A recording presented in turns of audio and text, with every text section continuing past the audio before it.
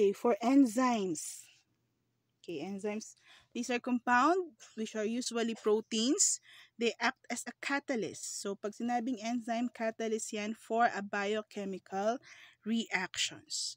Pag sinabi natin catalyst, they causes the reaction to be a million times faster than the corresponding uncatalyzed. So, pinabibilis nila yung biochemical reaction. Without them, very slow ang reactions. Now, as catalysts, enzymes are not consumed. Hindi sila kasama dun sa pag-convert ng reactant sa product. Okay? Pero nandun sila sa reaction to help or to make the reactions occur more rapidly. So, pag sinabi nating enzymes, say for example, we have reactions A plus B will give you AB. Okay? Walang enzyme dyan, hindi siya reactants at hindi rin siya product. Okay? Ang ibig sabihin nung hindi siya nako-consume, hindi siya na-turn from reactants to products. Rather, nandito siya usually. Enzyme. So, pinabibilis lang niya. Hindi siya nako-convert as product. Okay, so the word enzyme comes from the Greek word en, which means in, and zyme, which means yeast. In a yeast. So, kasi yung unang ginamit na enzyme is the yeast in the production of bread and alcoholic beverages. So, yung yeast na dinadagdag natin pag gumagawa tayong tinapay o kaya pag gumagawa ng wine, okay, or any alcoholic beverages, okay, they serve as a catalyst. So, during this fermentation reaction, carbon dioxide is produced, which causes the bread to rise. Also, carbon dioxide is also produced during fermentation of sugar. Okay? So, enzyme, since nasabi natin that it's a protein, of course, mag-undergo din siya ng denaturation. So, recall natin ano yung denaturation. What are the substances that causes denaturation for proteins?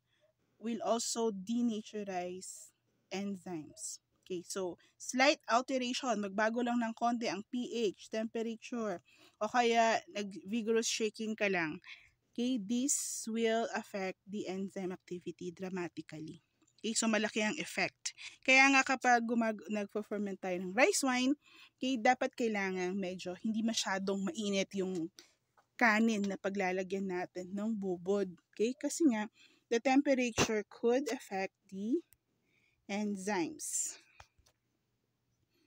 Okay, so for the classification, just like the protein, okay, meron din tayong tinatawag na simple enzyme and conjugated enzyme. So, pag sinabing simple enzyme, pag sinabing simple enzyme, composed only of proteins or amino acid chains. Pag conjugated naman, of course, meron na tayong non-protein component. Yung non-protein component na yan, tawag natin dyan ay cofactor. Tapos, yung protein part naman niya ay apoenzymes. Meron din tayong term na tinatawag na holoenzyme. They are biochemically active, conjugated enzyme. Okay? Meron tayong tinatawag na coenzyme. Pag sinabi natin coenzyme, this is a cofactor. Remember, cofactor is a non-protein. Coenzyme is a cofactor made from organic molecule. Okay? So, pag cofactor na yan, merong organic tsaka may inorganic. Pag organic, tawag natin coenzyme. Ano yung mga inorganic na cofactors? They are ions. Say, this is zinc, magnesium, manganese, and iron. Okay, so tingnan natin ito. So, sabi natin, we have enzymes. They serve as a catalyst. Pag sa classification, may simple enzyme, purely ang components sa structure niya ay proteins. Pagdating naman sa conjugated enzyme, meron tayong non-protein part. Okay? Tapos, ang ating holoenzyme, this is a biochemically active enzymes, conjugated enzyme. Sa conjugated enzyme, meron tayong apoenzyme and cofactor enzyme. The apoenzyme is the protein part and the cofactor are the non-protein part. Cofactor could either be organic and inorganic. Pag sinabi nating organic, ayan, meron siyang, ang tawag sa kanya ay coenzyme.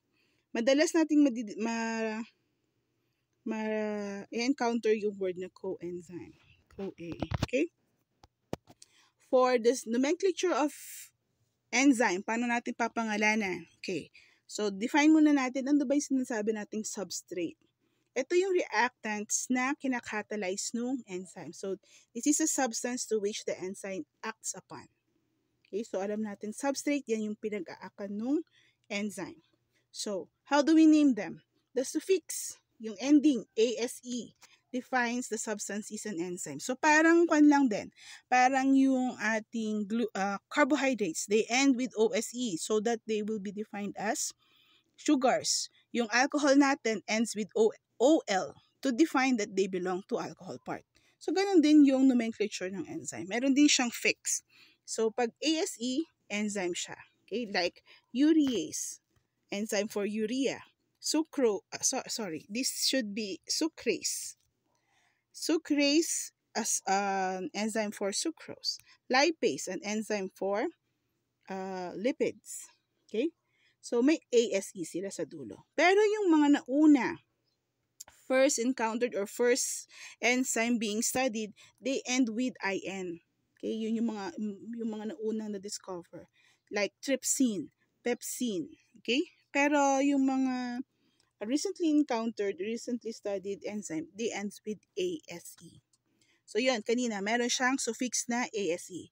Meron din siyang prefix. Yung prefix naman yung nauuna sa pangalan niya. Usually, this denotes the type of reaction. Okay, so like oxidase. Oxidase, the prefix is oxid, meaning it's for oxidation reaction. Hydrolase. The prefix is hydrol, meaning this is for hydrolysis. Okay, so hindi lang yung substrate ang na-identify din sa pangalan, kundi yung processes or reactions din na kung saan sila ginagamit. Now, the identity of the substrate is noted in addition to the type of reaction. So, example, glucose oxidase. So, makikita mo rito, from the prefix oxid, that's oxidation, of course, ASE, that's an enzyme, and the substrate being used is glucose. So, therefore, malalaman mo from the name itself, glucose oxidase is the enzyme for the oxidation of glucose. Okay? Pag sinabi namang aspartate aminotransferase, so amino transfer, the process is the transfer of amino group for aspartate. So siguro this one is amino aspartate are the enzymes used for the transfer of amino group in aspartate. Succinate dehydrogenase. So dehydrogenase, the hydrogen, so that's the removal of hydrogen in succinate. Okay? So with their names, you could actually predict the substrate and the reactions they are being used. Okay, as a catalyst. Now, infrequently, substrates are not substrate but not the reaction type is given. Like urease. Pag substrate lang ang binigay, usually daw this is the process is hydrolysis. Pag sinabing hydrolysis, you add water because it's hydro. With the reaction with water, lysis splitting into two. So yung urease daw, nag-a-act upon siya sa urea para ma-broken down yung structure ng urea. And lactase, this is the enzyme or used for the hydrolysis of lactose. Okay, kasi yung lactose is a disaccharide. So, i-break niya yung bond between the monosaccharides. Okay? So, we have classification of enzyme based on the types of reaction they catalyze. Okay, so we're going to have six classifications. We have first oxidoreductase. Coming from the prefix oxidoreduct, we have process of oxidation reduction. So subclasses, ano ba ang mga oxidoreductase? We have oxidase, which is used for the oxidation of a substrate.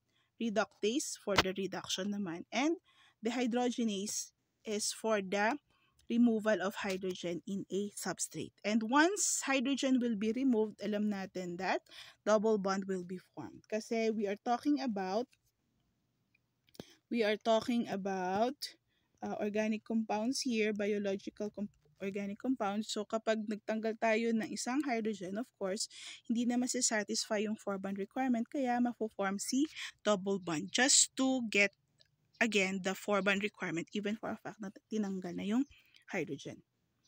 Now, we also have transferase. Ano ang mga transferases? These are enzymes that catalyzes the transfer of a functional group from one molecule to another. So, meron silang tinatransfer. Transaminase. Transaminase, the transfer of amino group. Kinase is a transfer of phosphate group naman. Pag hydrolase, this is an enzyme that catalyzes hydrolysis, in which the addition of water is used to cause bonds to break. Okay? So lipase, hydrolysis of ester linkage in lipids. Protease, so break niya yung amide linkage sa protein. Nuclease, hydrolyzes the sugar phosphate ester bond in nucleic acid. Carbohydrase, hydrolysis of glycosidic linkage in carbohydrates. And phosphatase, hydrolysis of phosphate ester bond. So, ulitin natin, pag sinabing hydrolysis, this is addition of water so that linkages or bond will be broken kasi nga lysis means to break. Okay? Lyase. Okay, lyase naman tayo. Hindi lysis, lyase.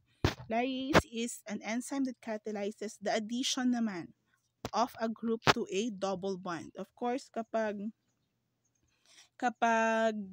mag-a-add ka sa double bond, of course, to accommodate the substance being added, kailangang ma-break natin yung double bond para magkaroon ng free bond, at doon yung free bond na yon, doon ma-attach yung groups being added.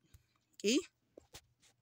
Or lyase could also be for the removal of a group to form, yung vice versa naman, removal of a group to form the double bond in a manner that does not involve hydrolysis or oxidation. So kung hindi oxygen at hindi water ang idadagdag, okay, so lyase naman.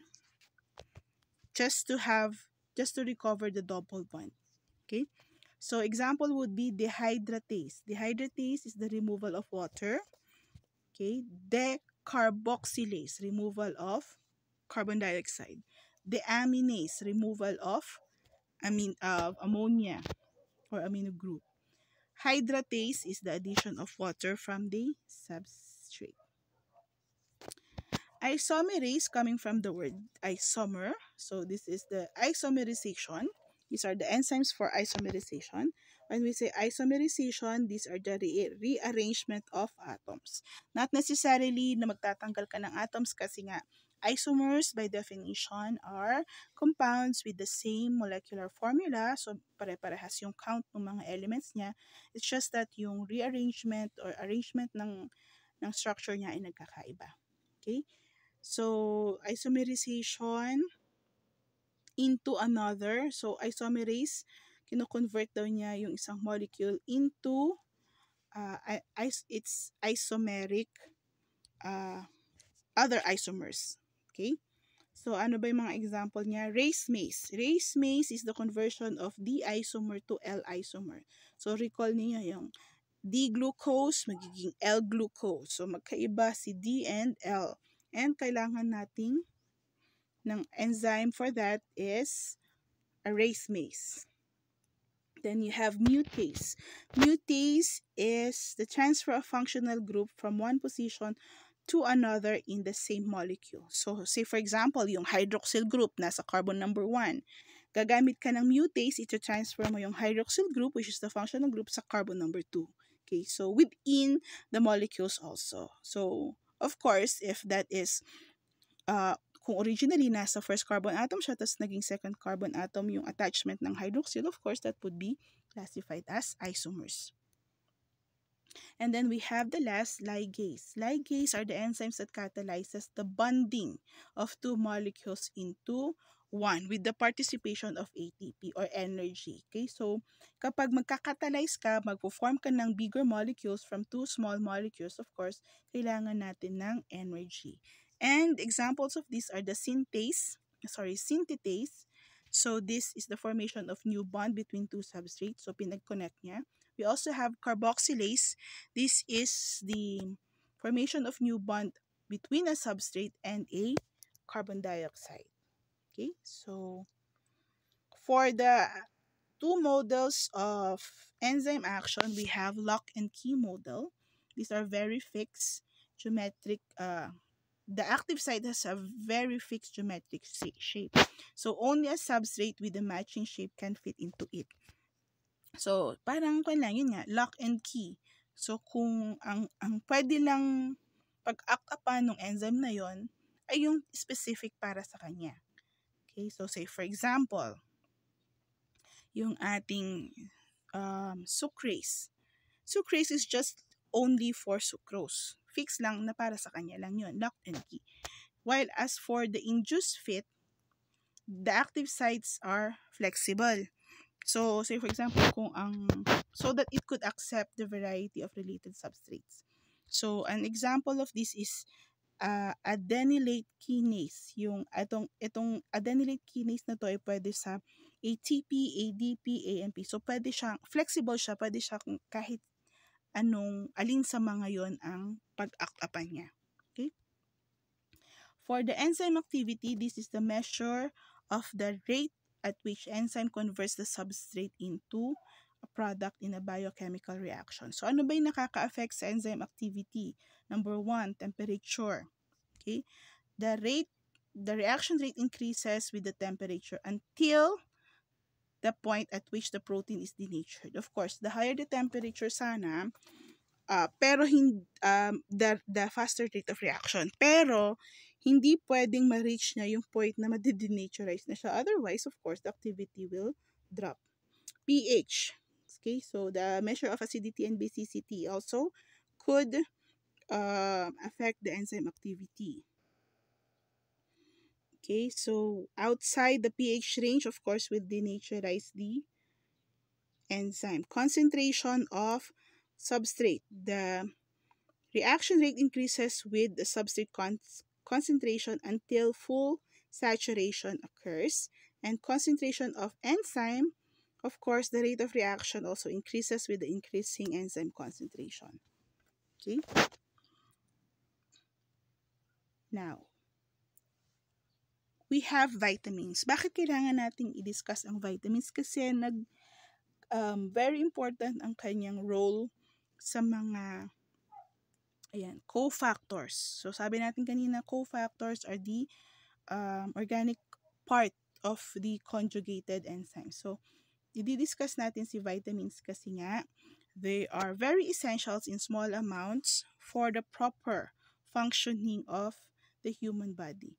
But since they cannot be synthesized in the body, they must be consumed or obtained from the dietary sources. Okay, so, kailangan natin ng vitamins kasi nga yung part ng vitamins ay na-incorporated sa mga cofactors that is very important in any biochemical reactions. Okay? So we have classifications of vitamins. We have water-soluble and fat-soluble. Water-soluble includes vitamin C, which is ascorbic acid. Okay, so very important ngayon ang mga vitamin C because nagpo-functions siya as co-substrate in the formation of structural protein collagen. So, pwede rin siya very important din siya for the bone and teeth formation. Also, it serves as an antioxidant. For vitamin B, ito ang pinaka-importante among vitamins kasi nga they serves as a cofactor. So, there are 8 B vitamins. We have thiamine, riboflavin, niacin, vitamin B6, folate, B12, pantothenic acid or B5, and we have biotin. Okay, so unlike vitamin C, All the vitamin B are chemically modified before they become functional within the coenzyme. Ito yung sinasabi ko. Parts sila, yung B vitamins, magiging part sila ng coenzyme. So for thiamine, ang part siya ng coenzyme TPP. Riboflavin, part siya nitong MFN and FAD. Itong FAD, ma-encounter natin to ng madalas in the next chapter. So, next chapters, biochemical reactions. So, FAD is flavin adenine dinucleotide. Niacin is also important as B vitamin kasi nga kasama siya sa structure ni nicotinamide adenine dinucleotide. So, itong FAD and NAD, very important yan sa biochemical reactions natin as well as coenzyme A. So, madalas nating i-discuss yung FAD, NAD, and CoA. So, the riboflavin, niacin, and pantothenic acids are the B vitamins that are very important in the biochemical reactions. Of course, equally important din itong mga ito. Okay? So okay, the second classification of vitamins are the fat or lipid soluble. So many of these fat soluble vitamins involve processes that occur in the cell membrane. So we have fat soluble vitamin A, D, E, and K. Kaya ang sa kanila ay ADEC. Vitamin ADEC are fat soluble. Now, if we have to compare water soluble from lipid soluble, in terms of absorption, okay, so directly absorbed in the blood ang ating water soluble, yung vitamin A, vitamin C and B. Okay, tas ito naman si ADEC. Okay. So fat soluble naman, they first entered, how they are absorbed, they first enter into the lymph system. For the transportation, water soluble vitamins travels without carriers, while for fat soluble kailangan nila ng protein carriers. For storage naman, they are stored or circulate in the water filled part of the body, while for the fat soluble, syempre andun sila sa may fatty part. For the excretion removes, water soluble are easily removed as an excess in urine. So the kidney removes them, while as for fat soluble, so kung nagtitake ka ng vitamin A, vitamin E, they tend to be stored in the fat storage site. They remain, hindi sila na-excrete sa body. Whereas pag uminom ka ng vitamin C or vitamin B, iihi mo lang yan. Mariremove sila sa system mo through sa urine. Toxicity, not likely to reach toxic levels kasi nga, ayun nga, na-excrete mo naman. Okay? Especially if they are consumed from supplements. For fat soluble, they tend to reach toxic levels. Kaya nga dapat in moderation lang yung pag-take ng vitamins, fat soluble vitamins. For dosage or frequency, needed in frequent doses. Pag sa fat naman, should be taken in periodic doses only. Relationship to coenzyme, ito, they could function at coenzyme, especially the B vitamins, and of course the fat solubles, they do not function as coenzymes.